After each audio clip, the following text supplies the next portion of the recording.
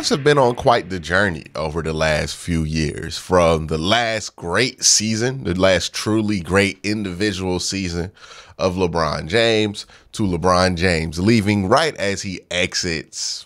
I mean, like, he's still really good, but he's no longer in his prime, right? Like, it's very clear. The days of 2018 LeBron James being able to carry a team that has pretty much nothing around it to an NBA Finals, those days have ended. But he's still a very good player. But that was, I think, 2018, 2019 might have been the last great LeBron. Well, 2017, 2018 might have been the last great LeBron season. And since then, the Cavs have been in the shadow of LeBron. And a lot of people ask, why does that matter what you do without LeBron? Why do people care about it? Is this just LeBron hating? And we'll discuss why it's important for the Cavs to leave the shadow and how the Cavs have left the shadow of LeBron James. Let's talk about the Cavs. So in 2017, 2018, the Cavs kind of moved around the roster and did a lot of things to be able to win now, but also preserve their future. This was also Kobe Altman had the job at that point, and he's had the job ever since. We know how 2017, 2018 goes. We lose to the Warriors, J.R. Smith, all that stuff. And then the offseason happens, and they draft Colin Sexton, who ends up being a solid player.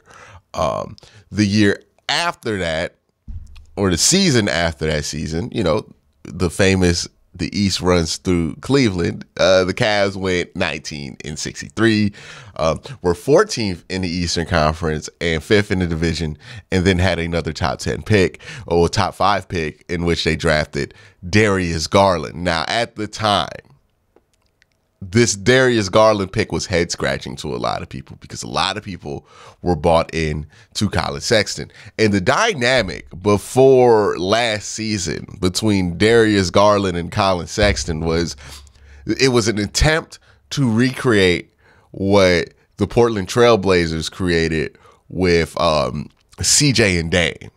That was the hope, right? With Colin and Darius Garland. Now, ironically enough, the Cavs have something similar in that with Darius and Donovan, but they had to get rid of Colin to do it.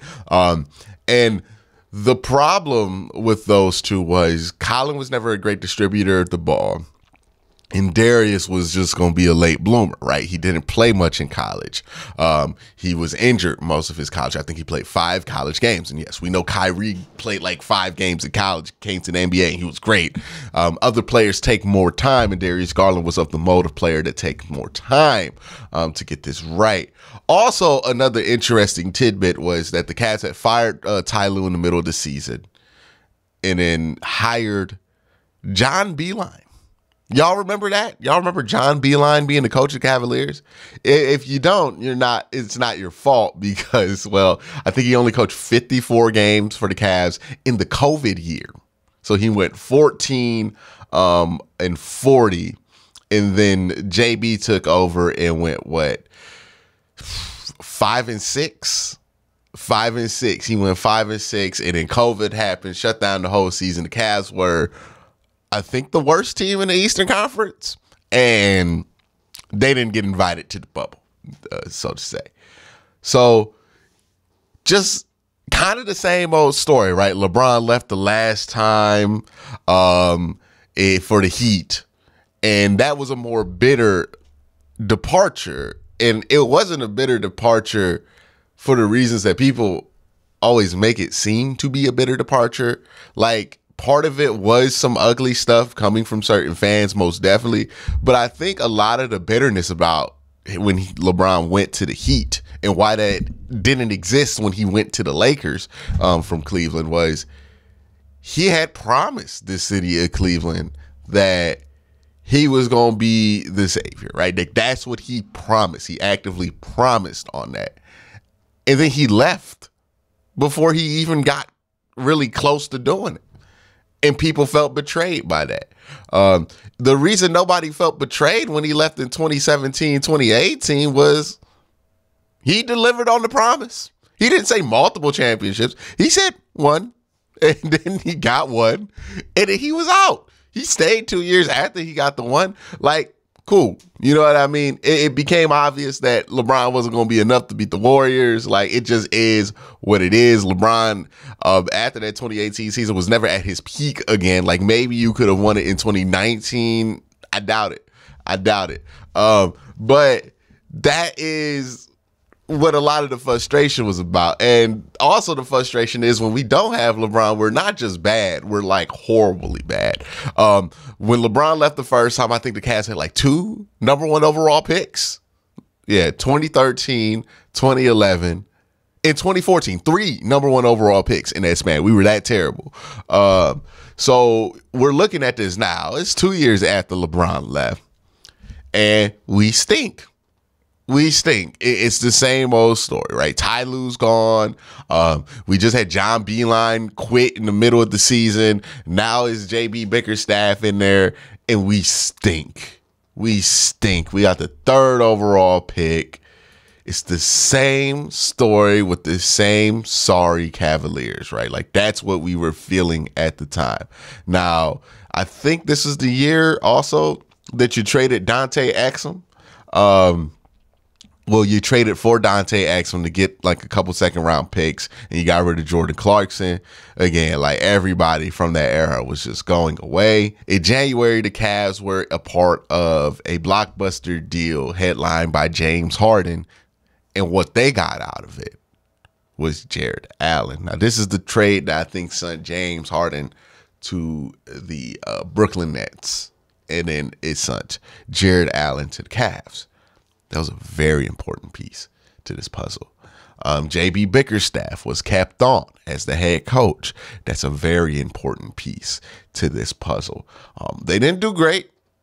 22-50. It's better than what they've been doing previous years, but still 13th in the conference. Obviously, you didn't make the playoffs, but you played good. And the word around this team was scrappy basketball. The Cavs were very, very scrappy in this time period, if you remember it correctly. But you still stunk. Now, you took Isaac Okoro 5th overall, so it's the 3rd top 5 pick.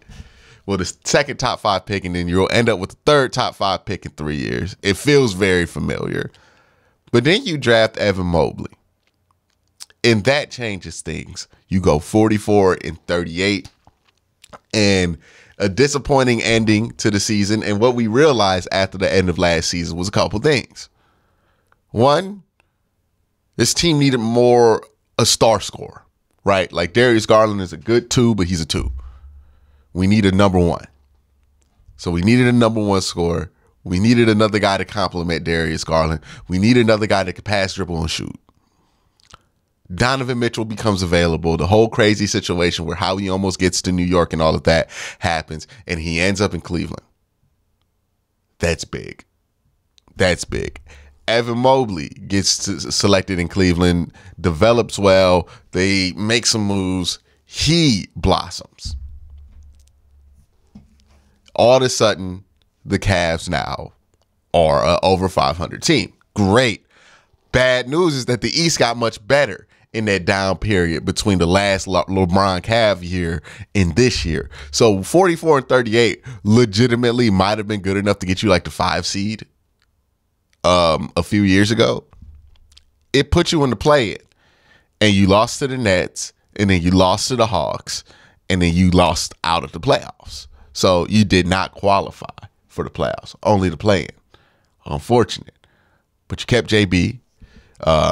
Kobe Altman got upgraded to president instead of general manager, so you got more control, more stability, and that's important because for a while the rap on Dan Gilbert was that he refuses to keep general managers, right?